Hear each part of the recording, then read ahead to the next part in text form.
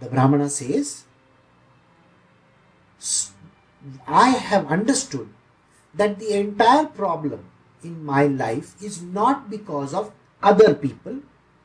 It is not because of some external sources like nature. It is not because of my body. It is not because of the planetary influence, that is astrological charts. It is not because in the past I have not understood. It is not because of time also. My unhappiness and my distress is only because of my mind.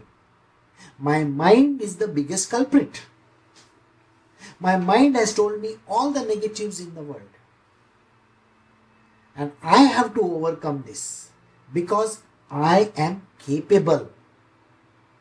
So how does this mind help or not help? The mind creates the functions of the material nature. What does it say? The mind tells you all the wrong stuff. Sometimes it tells you you are incapable. You should not do anything. You should just go to sleep. Maybe somebody else will do the job. This nature is called tamoguna or tamas or called ignorance. The second thing which your mind tells you, you can do anything in this world. You can beat the hell out of anybody. You are capable. And by the way, you can use any methods. Foul methods also allowed. This is called the modes of passion. And then the mind has got the third mode, which is called the guna of sattva.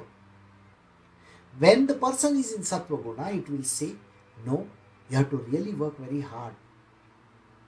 You have to work in such a way that you will be able to achieve your objectives. And do it in a proper, systematic manner. Be honest about it.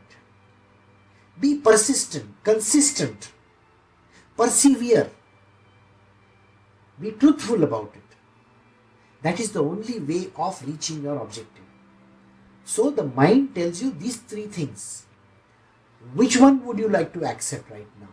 So please remember, it is not the external sources which can cause problem to you. The problem is caused by your own mind.